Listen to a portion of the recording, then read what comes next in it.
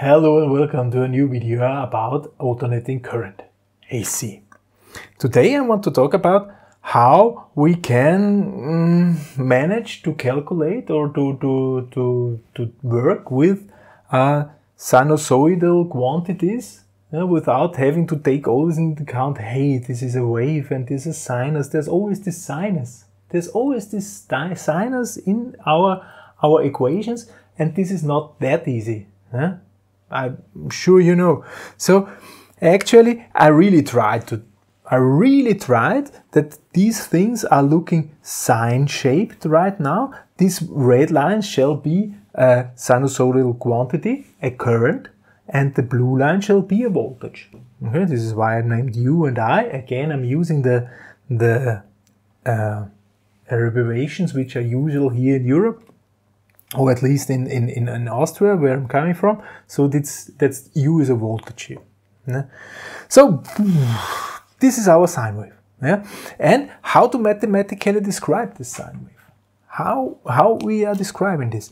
Yeah. So we said I from t. Let's note this down. The first thing I know, I need to know is the amplitude. All right. So the amplitude is here. This here. Here is the maximum value, so this is actually the amplitude of my swing. And we said for sinusoidal quantities, there is a square root of 2 multiplied by the effective value, by the root mean square of this current. This factor, square root of 2, is only valid for sine waves. So square root of 2 multiplied by I, and then we had our sine, and we had said, okay, that's a omega t. Omega is the angular velocity multiplied by t. This gives some angle, and then here we have an offset, phi. I have to add this offset phi. With this phi, I can shift my swing to the left or to the right to adapt a little bit to the timing. My timing and the form of my swing is looking exactly the same. All right, so that's describing our red line here. What's with the blue line, with the voltage line? Let's have a look at this as well. U from t. This time it's square root of 2 multiplied by the effective value, by the root mean square. Here we have the amplitude here.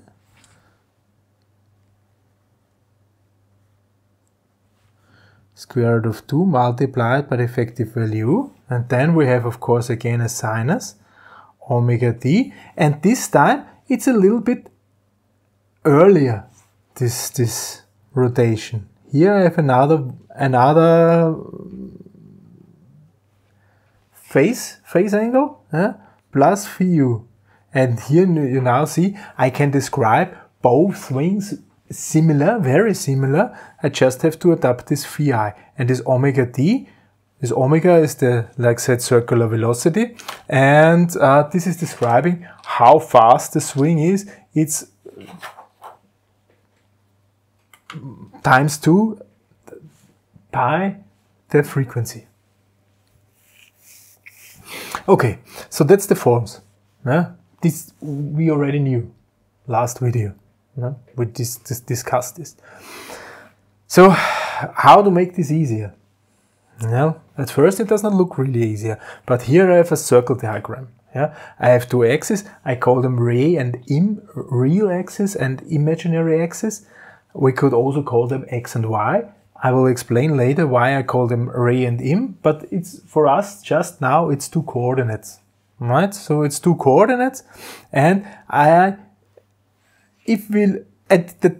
the radius of these circles is by complete luck, exactly the height or the amplitude of the swing. So the red circle has this radius, the blue circle has this amplitude here. And here we have a phi of around, well, this is minus 90 degree, of around 45 degree. 45 degrees. So I draw now a so-called arrow.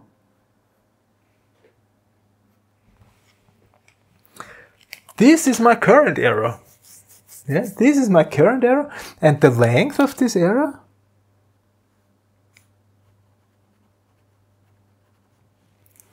is square root of 2 multiplied by the amplitude of my swing.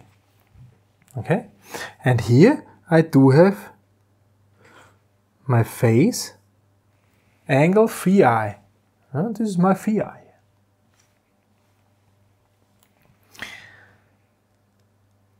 So where's the swing now? What we are looking at is the projection. Is the projection of this arrow to the imaginary axis. So we are projecting this arrow here, and we are looking at this length here. Let's calculate this length. This length here is the length of the arrow, square root of 2I, multiplied by, sine of this angle. This here, this value is exactly this value. At the time 0, this is I at the time 0. Here we have I at the time 0. Yeah? At the time 0 I have this value. This value. And now I imagine the following. I imagine this arrow is rotating in this direction.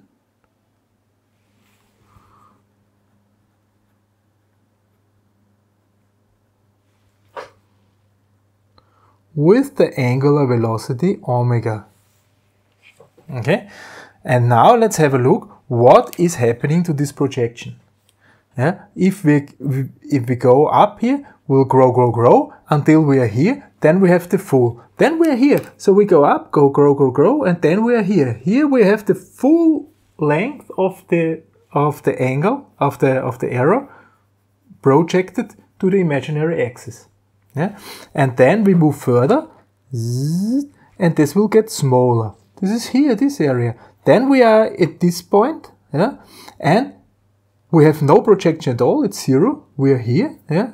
Here, we are suddenly here. And then the projections going to the negative side. Yeah?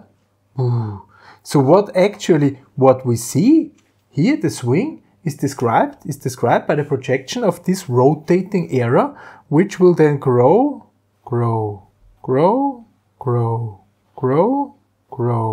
positive, negative, and suddenly I have a sine-shaped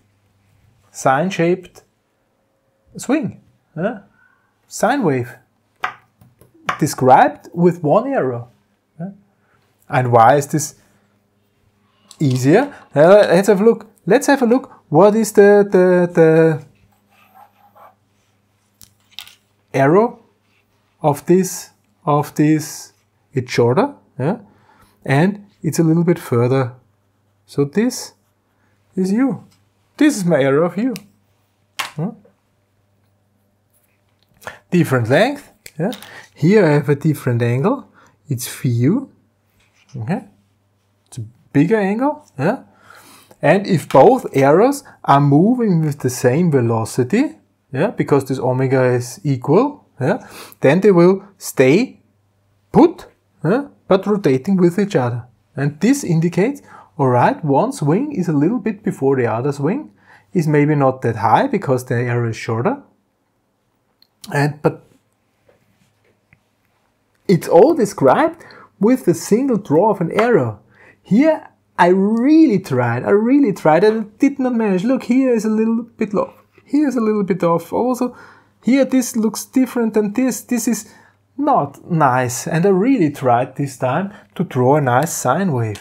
Yeah, so drawing sine waves is not easy. Drawing an arrow, I would say every technician is able to draw an arrow, to sketch. There's no issue about this. So when drawing arrows, it's easy. Huh? Here in between, we also have the so-called phi. Yeah? This is, we have this phi, we have here, yeah, phi. This is the angle between current and voltage. We call it phase. It's phase angle. You see, it's rather easy. And also adding two errors. Yeah, we are experts in adding errors. Our forces in mechanical engineering, there are forces. We add forces with each other. The forces are also error. Two forces added to each other is a newer, bigger, or even smaller force if one error is compensating. It's the same here. It's the same here. We just have to add errors. But let's think. We are adding two errors to each other because two currents are mixing, yeah? And we are getting an error out. And this error is representing a sine wave. So actually we are mixing two sine waves and get a sine wave out, and all just by adding errors. This is much easier than handling sine waves. Yeah? So this is a full representation of a sine wave, but with simple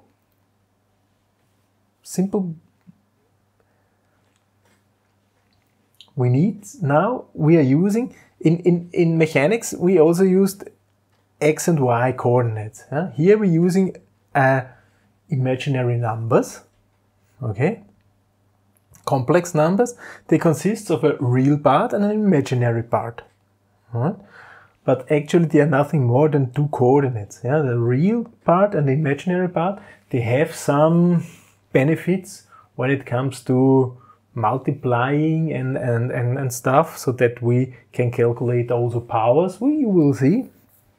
But somehow we have to learn to deal with these numbers, okay, these complex numbers. So this is what I'm going to explain in the next video. Next video we are talking about what is a complex number. Right now we just draw errors, but next video we'll say, okay, what is a complex number, and there's a real part and imaginary part and stuff, and what are the rules to calculate with imaginary numbers or with complex numbers. Next video. For this time, thank you very much for listening. Goodbye.